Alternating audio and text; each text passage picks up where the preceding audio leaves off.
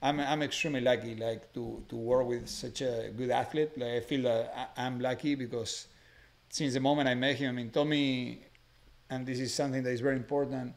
With the question that he was asking me before about like juniors and stuff, Tommy when he was a kid, he played every single sport out there, and for me when the kids are young, that is one of the most important things that you can do because you get a lot of motor experiences, different like experiences that you get to read situations, to change direction, to work on different patterns and stuff like that.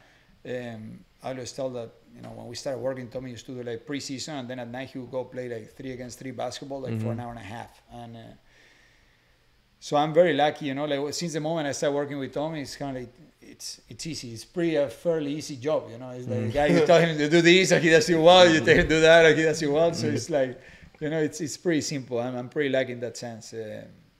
I think he's a really good, well-rounded athlete. For sure. Tommy murdered me in juniors in the grade 5. Oh, yeah? Destroyed me, yeah. Quick.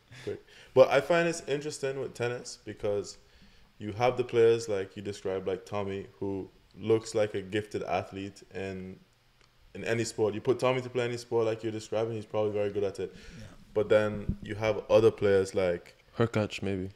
I was going to say Blaze. I was going to say Blaze. Like Blaze is an example where he's around 300 now in the world. I don't know if you know him. Blaze big now. He played with Rival last week actually. Yeah, so no offense to Blaze if you watch this, but like I'm sure that if I put Blaze to play another sport, he doesn't look like the most gifted athlete. But if you see Blaze play tennis and you see him serve, and you see his hit a forehand with a crazy grip, or he has a short forehand, he's going to step with the right foot, not closed stance, and it's not the most typical, but he does those things very well.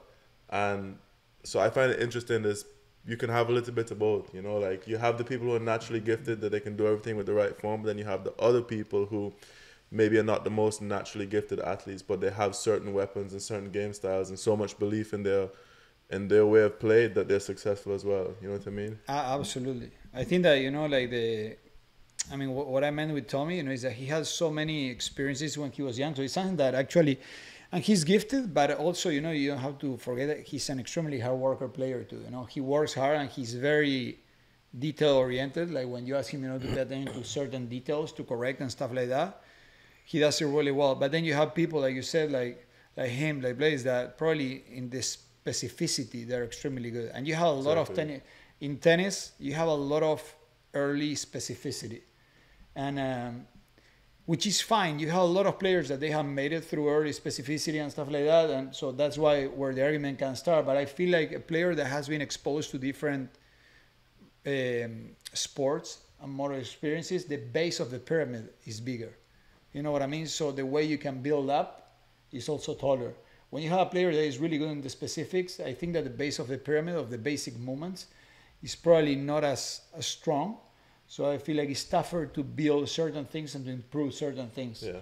I'm looking always into a complete athlete. Yeah, then you got people that is, as you say, like naturally talented or stuff like that. But when we're talking about like the experiences that they have when they're young and stuff like that, that's what that gives you. It gives you a base on the pyramid that allows you to build probably higher up, compared to a person that goes straight into the specific. And that's what he has done his whole life. Like we got a lot of that in tennis, kids that since they're 5 years old, they're like 4 hours on court and they're like doing like fitness drills that are like specific for tennis, and they make it. They can make it. Now I'm thinking like beyond that. I'm thinking also how efficient he is as a mover to not get hurt. Like he's running form, he's changed of direction. We were working before and stuff like that, so he doesn't get hurt and he has a longer career. Yeah.